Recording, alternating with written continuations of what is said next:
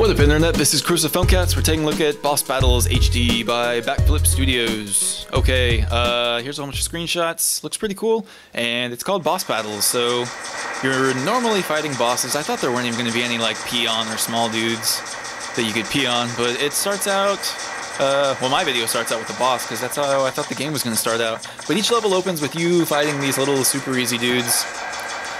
They start out super easy, and then each level, and there's a lot of levels, throw something new at you. When you get to the level that has supply depots, you're gonna geek out because they fly at crazy angles.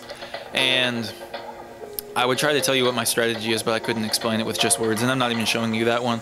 I'm gonna show you the one that I'm stuck on right now. And the reason I'm stuck at it is because I've only upgraded my weapon once, and I splurged all my money on lives. I don't know if that was the right thing to do, but I die a lot. So I was trying to get 9 lives. Okay, so it starts out with these little amoeba dudes, and it kind of sucks because they're pseudo-transparent at the bottom of the screen. Like, they blend in because they're all, like, photosynthetic and shit. They are these, like, multi-tailed little spermsters, and my weapon kills them pretty fast, but I wish I had an upgraded weapon so bad.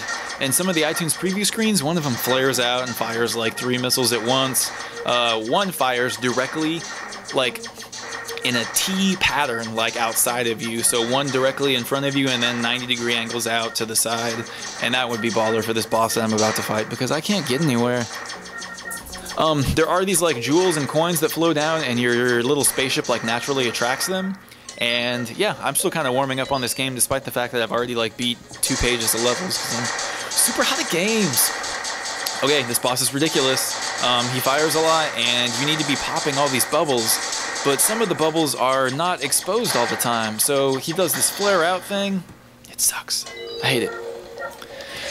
So he does this flare out thing where like they all expand from the radius in like a clockwise fashion or counterclockwise fashion or whatever.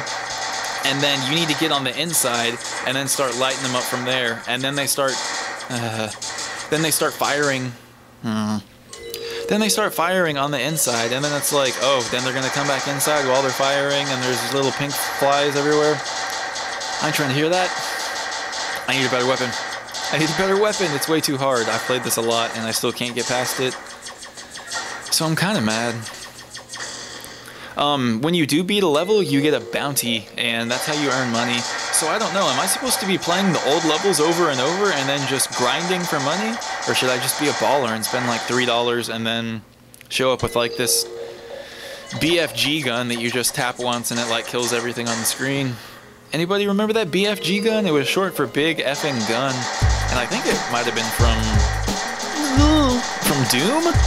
But you can call me out and tell me how much of a fake nerd I am if I'm wrong.